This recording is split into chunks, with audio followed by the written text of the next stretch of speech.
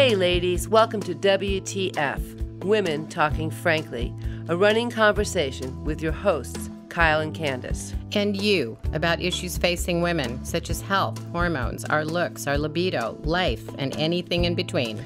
We promise to dig deep and get into it each episode.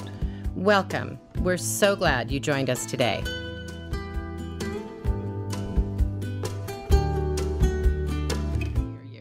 So, Kenna, in your book, you say that you propose a new definition of the feminine life cycle.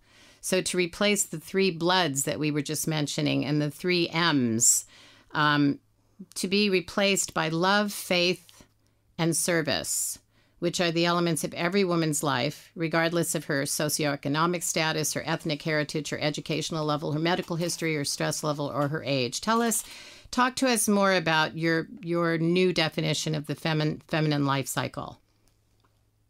Yes. So in my years and years of caring for patients in different corners of the world, I found these things to ring true, that women are motivated, tremendously motivated by love.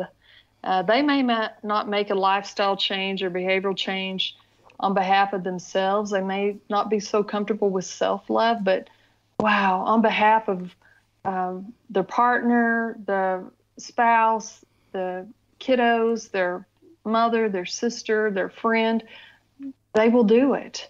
Love is such a mighty, mighty force to tap into. And so I say, let's tap into that. Not just romantic love, but love of a cause. It can be love for the environment. It can be love for a vocation and avocation. And the second is faith, not just a religious or spiritual type of faith, but I'm talking about intuition, imagination, faith in yourself, faith in your abilities, faith in the future, having hope. And the third would be service. No matter where I am, if I'm in the jungle of Guatemala, after those women have worked hard all day, they are working again for some community gathering, or helping with a young woman who's had a new baby, or helping a family who's experienced the passing of a loved one.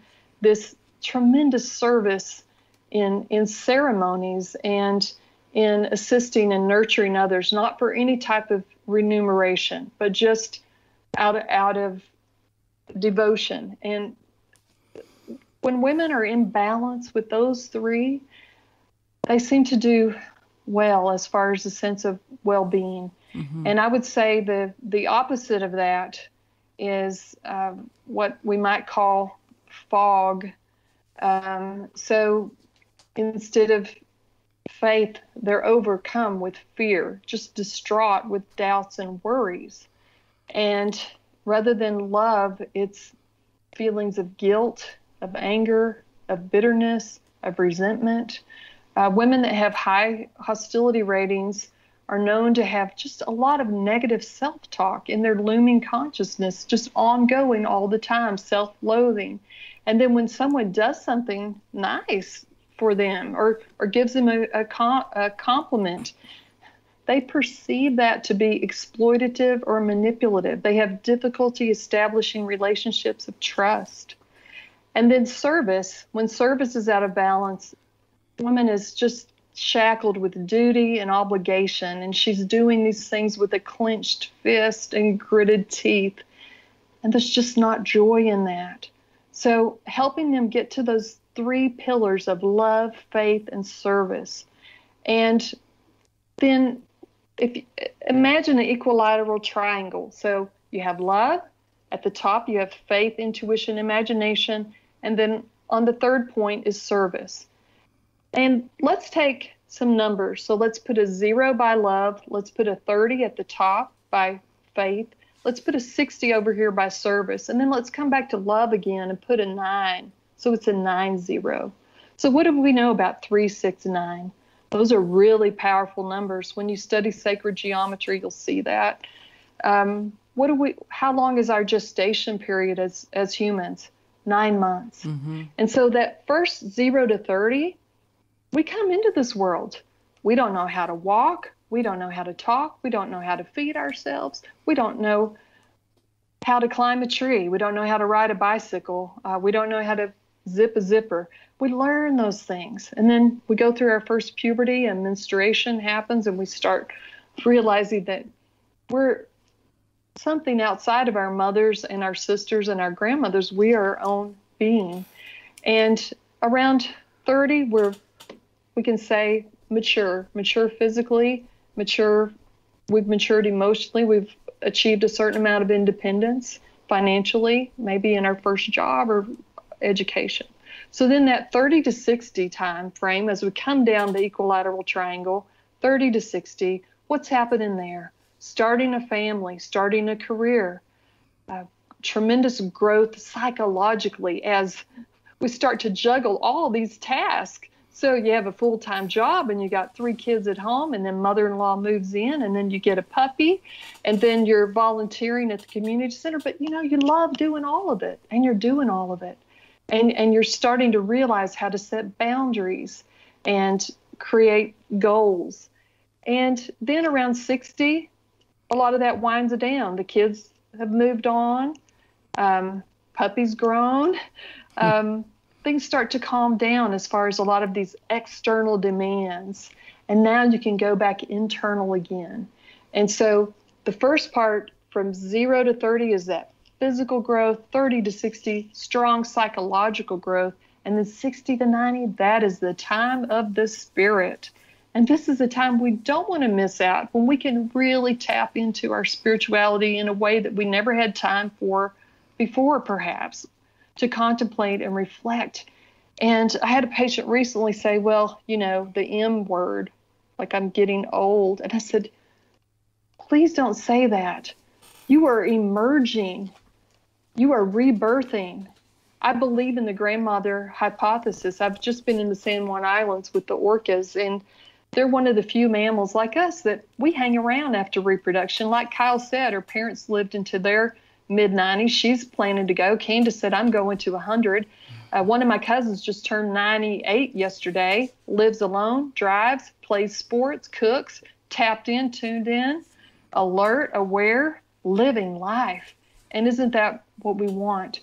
Can I but ask again, you, in that 60 to 90, we are speaking the truth again, just like we did as little girls. Before we got to be 12 to 15 and started wanting approval from others, we can start dialing back to that internal power, tapping into that intuition and speaking the truth and guiding others, using our words to bless others, to help them prosper, to help them heal. There's so much spiritual power in these, if you want to call them the postmenopausal phase or age of the guardian. But just like the orca grandmother, she runs the pod.